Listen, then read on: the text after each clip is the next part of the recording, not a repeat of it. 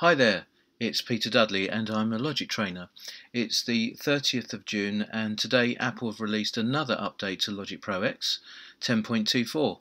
It's literally only just come out within the last couple of hours. So run software update, but before you run to do that, the release notes, which I'll put the link to at the end of this video, actually mentions that you should really back up your current version of Logic. To do that, make sure Logic is not open.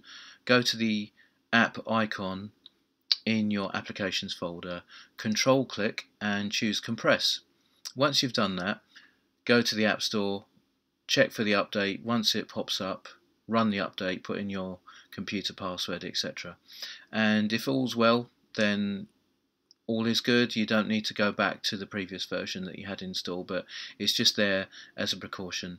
Or you have Time Machine, folks. Okay, so this particular update doesn't introduce any new features.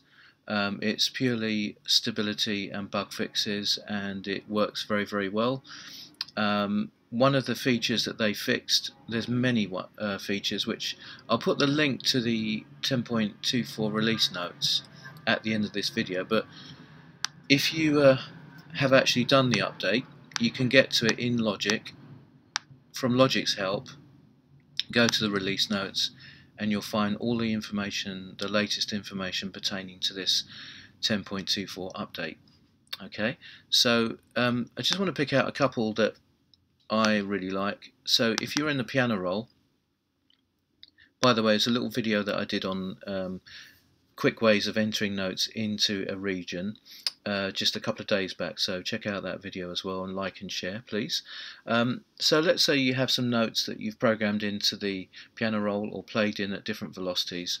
The first thing that they fixed is it's now possible to select, using the Shift key, what's known as non-contiguous notes. So non-consecutive notes. So if there's gaps in between the notes, you can do that kind of selection with the Shift key held down.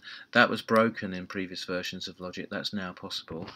But I think the biggie for me is if you press Option and Shift, when you drag the velocity slider on the left hand side in the piano roll, you'll see that the notes all change to that exact same velocity wherever you drag the position of the slider to. So changing the notes of multiple notes to the same velocity that way is really very efficient. There's some other improvements to do with plugins, particularly Alchemy, the Retro Synth, and one other feature that was broken in 10.23.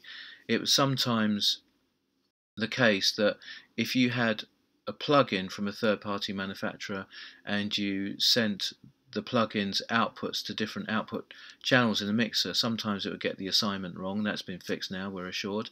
And send automation works correctly, so when you bypass the send automation, it stops sending the value of that send in automation mode, which wasn't working correctly in the previous update.